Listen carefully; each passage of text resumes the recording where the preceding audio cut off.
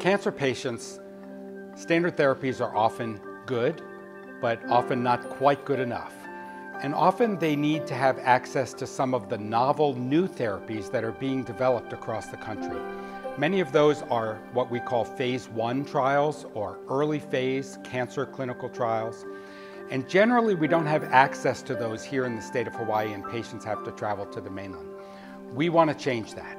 We want to make sure that patients have access here at home so that they can get the treatments close to home, they can be here with their support system and their families, and they don't have to travel to the mainland. This is something that's been a vision of ours here at the University of Hawaii Cancer Center for some time.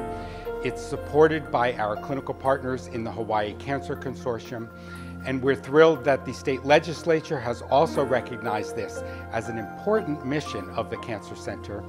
And now the National Institutes of Health has also recognized this as critically important for the state of Hawaii and is providing matching funds for the construction of a clinical research center.